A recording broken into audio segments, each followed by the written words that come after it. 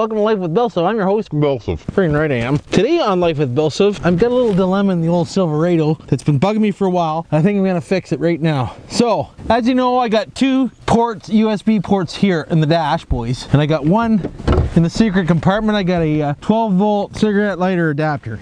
Well, the old radio here that I use for, 10-thorn and whatnot, doesn't have a battery, it only has a port. Right? So all these wires and stuff coming off my dash are constantly in my way. So what I want to do is I want to put a cigarette lighter back up here and put a USB port in here along with this one. So I have a USB and cigarette lighter down here, USB and cigarette lighter on the dash. So first thing we got to do is try to get this damn thing unhooked, which is a real pain in the ass, boys, to be honest with you. I started doing this and thought it would be a piece of cake to unplug the cigarette lighter, but being good old GM, they don't give you any extra friggin' wire. So if you can see it here, that's as far as that thing will go, boys. Just like that, which is absolutely freaking ridiculous. So we got to try to unhook it, unplug it.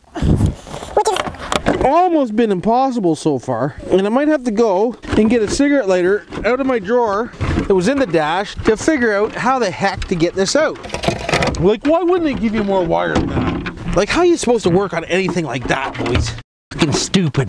Man, I tell you, there's some smart people in this world, especially engineers, boys. And if you're an engineer and you're watching this, I apologize. But you people are sometimes. I'm an engineer, I know everything. No, you're an engineer, you know fuck all. No offense. I love you. Sorry about that, boys. I was just kidding, eh?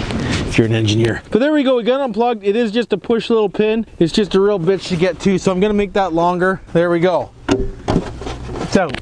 See? And on this side, there's nothing, so that's where I'm putting one. But I have one other dilemma. I got to get this faceplate off, and the more I think about it, I'm pretty sure that I had to make these holes bigger for these USB ports. So I'll resituate the camera, and we'll pull this around. Just so you know too, this thing here, boys, if you have a Chevy Silverado, there's some push pins right on the sides that you got to try to get in and push them in, and it releases it. So it's not the easiest thing to get out, but once you figure it out, you can see it. See the push pins? Decent. And there's 6 of them. Friggin' right there is. But I'm gonna vacuum this while I'm in here because it's just dicker. Maybe I'll just get my air and give her a blowjob, boys. That's what I'm thinking. So next thing we need to do is turn the camera. You're not gonna be able to see nothing. Let's try you on the other side. All right. So the dash piece here, frick, I got you zoomed in too much. I can't even see myself. Pardon me. So on the dash piece here, what we need to do is pop this off and unhook these, and then we can take them inside. So we can do all this at one time together. So this just kind of pops off too, like that. Just give her a yank, boys. She'll come. Friggin' right it will. Now down here, it hooks underneath the dash a little bit, so you just gotta be kind of careful. And then of course, I've got the wires for the USB stuff, and then these just unplug, boys. Like that, and like that. And like that. And like that. And then of course I have my plug, and that's for the traction control button. Decent. So there we go, that's off. Piece of cake, eh? So now we'll go inside on the workbench, start doing some switching around, hopefully. All right, boys, girls, people, so we got these on the bench, we do. And just so you know, before I start this, don't forget to subscribe, like, hit the notification bell bar button if you like this kind of stuff. 12-volt with BillSiff. Hey, why wouldn't you? Always save your cigarette lighters when you pull them out of the truck, Jim, because you never friggin' know. And just so you know, it's day 3 of holidays. Corona's free, boys. Friggin' right I am, so far. So, always save your cigarette lighters you yank, because one day you might need them. So first thing I'm going to do is, I'm going to attempt to pull this off and see if I can still get the other one to fit, boys. Which will be interesting, but this just threaded in, so hopefully I can thread her out and pop the old one back together, Jim. And I'll come a little closer so you see what I'm doing. So I just threaded these in basically, and I don't think I had to drill any bigger holes, I'm hoping. So this should just be a quick little unscrew and pop the old Siggy back in, right? Hey, frig. Boys, girls. There we go. Unthreaded, and it looks like I might not have cut too much off, so I'm hoping this piece will just pop right back in. And we're gonna find out shortly, and that one is broken. Friggin' right I broke it. Why wouldn't I? Hold on, we should have another one here. Pretty sure I got a couple out of the Sport Track too. Just saying. Oh, there it is. There it is, boys. The Silverado one. Friggin' right, boys. So this one's chrome. This is the old Sport Track. This is the chrome Silverado. So hopefully if I'm not mistaken, something looks cocked over, but anyways. So we'll stick this in the hole like this, see if we can't get her in, boys. Doesn't seem like I friggin' cut anything, so it should just slide right in. Maybe, hey, maybe. Oh, there, you gotta take this right out first, boys. Hey, pull the cigarette lighter Out of the ring hole. slide her in, Jim. Like that. Slide the old stickerooski back in. And there is line-up lines, but I don't know which way it goes. Couldn't tell you really, to tell you the truth. So obviously that goes that way, which faces down. It should go in like this, is what it should do. And that's how it feels like she goes, boys. There, oh, there you go. It's in. I think that's all there is to it, Jim. Now, I don't really know what that's for sticking out of there, but hey, we'll leave her there. But anyways, at least I know that that went back in. And it won't fall out. So we're good on that one. So there we go. One down, Jim. Oh, that was a flapper to cover. Hey, it had a flapper on there, it did. The old cover flapper. So we'll trim that off because I don't want that sticking out because that'll just bug the hell out of me. There we go. Smooth now, hey? Friggin' right. So now all I gotta do is take this, which I left myself a lot of wire there, I did. Hey, can you see how much wire left? That's absolutely just, wonder if I can use this one from the old sport trackage. Let's see if this one plugs in. Sure does. So see, Ford and Chevy had sex before and they both fit in the same hole, Jim. So there you go. Friggin' right. And this one has more wire for me. So that part's done. I just gotta wire that up and Bob's your uncle with that. So there's one done. So next, We gotta install this USB into the other side of this thing.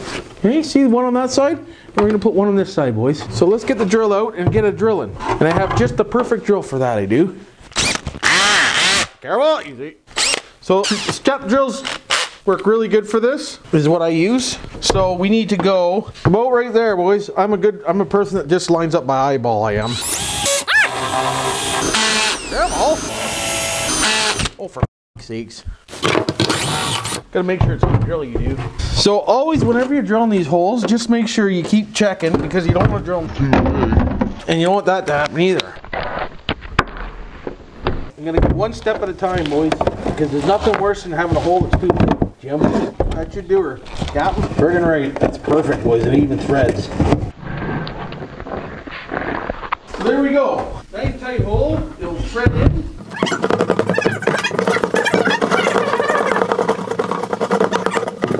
So there we go. Nothing friggin' to it. USBs on one side. Can you see? Probably not. Here, trying to get the right angle to dangle here for you. Anyways, USBs on this side, charge port on this side. Now all we gotta do is take a wire, make a split, and come across so we can plug it all together. and Bob's your uncle. So we're gonna need a wiring kit here, and we're gonna put two of them on this piece.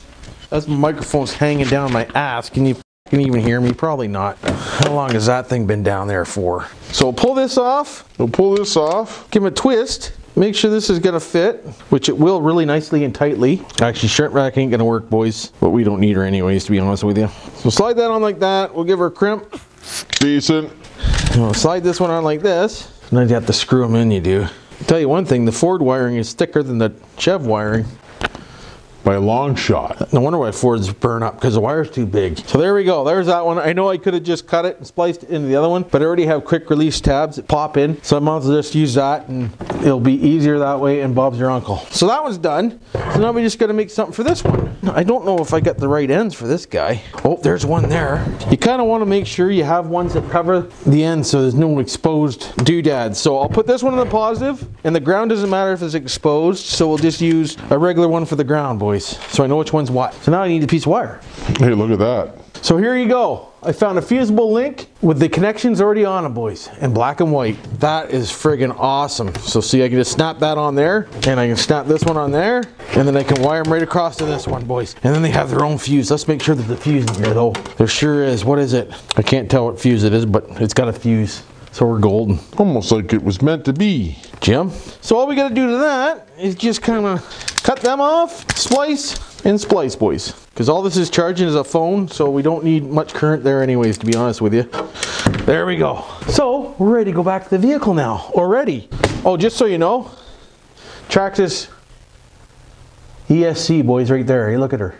That was out of the old X-Max Veruski, and it was only about a month old, and they wanted to charge me shipping for that. So guess what I told them? Go fuck yourself. Why wouldn't I? That's why I don't like Traxxas electronics too, just so you know. Let's go back to the truck and we'll do this one first. And hopefully my mic didn't fall off at the beginning of this video.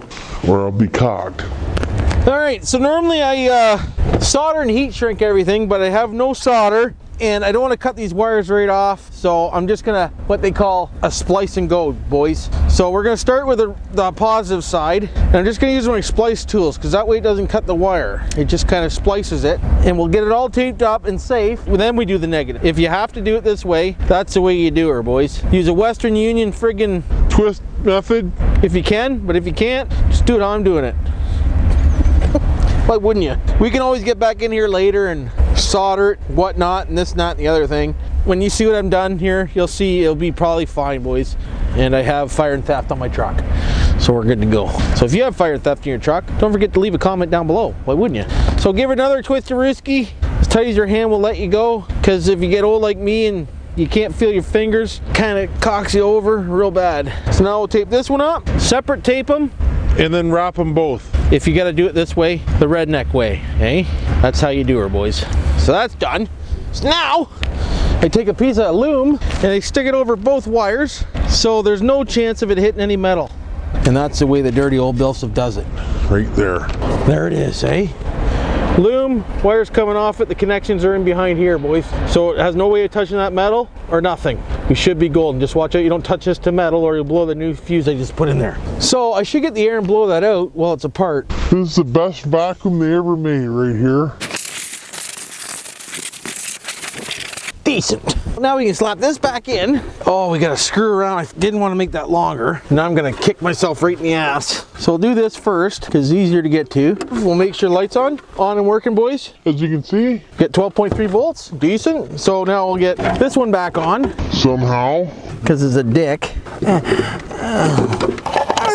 There it is. So now we can slide that in. Oh, the way you hold your tongue. Come on, it's hooked on the goddamn cigarette lighter. But of all things to be hooked on, the one that's supposed to go in there. There it goes. Sometimes you just gotta Take a deep breath and get her in, boys. and that's it. It's in. So now I want to check the cigarette lighter, make sure it works. Yep, full power. Hear it? Decent. So I want to charge that up actually right now. I'll plug it in. Let her drain the battery of the truck. Why wouldn't I? So see, now I can take my phone cord and I can run it out here like this, boys. Right through this hole. That's what it's designed for. The other one is for my camera, whether they want to charge, and I can plug it in the other one. There we go. There we go. Decent, decent. Cords down on the ground where they're supposed to be. Leave a comment down below if you like that. Why wouldn't you? So here's the next part here that we got to put back in. So this one should be easy too, boys. And now see, this is why I wanted to put this connector on here, because it makes it so much easier than rewiring all this. So I just plug in like that, and she's done. So now I'll just tape them up. That way, if I ever want to go back to a USB, I don't have to put new mark connectors on there, boys. Girls, peoples, she's freaking decent. Nothing like black tape. I know this isn't ideal, but trust me, it's fine. I know you're gonna comment down below saying, Oh, you didn't solder it. Oh, you didn't use loom. Oh. It's okay. It really is. for this job. So we'll plug this back in, we'll plug this back in, we'll plug these back in, negative, positive, decent. Make sure it's working, yep, 12.4 volts. We'll slide the USB plugs back in for the stereo that I never, ever use, but we'll slide them in there anyway, and then we'll be able to snap this back together, boys. Get it under the dash, there we go, under the dash, there we go. Make sure everything's lined up, don't push too hard until you make sure everything's gonna go in nice. It's all in the way you hold your tongue, eh? Perfect. There we go. And now I have still 2 ports here in case I want to charge this. My little GoPro. These are down here out of the way. Not hanging off the dash like a big mess. This one can go in here and it works. There you go. Red light, boys. Yeah, we did. But anyways, that's it for this video. Hopefully you enjoyed it. And if you want to do this to your truck, Ford, Chevy, Dodge, Honda, Mazda, Toyota, Hyundai, Kia, Tesla. Well, maybe not the Tesla. But hey, you can always try it. Friggin' right you could. But anyways, hopefully everyone's having a good day like I am. Staying safe, not catching the Cronus, keeping to yourself. And you know what to do for now.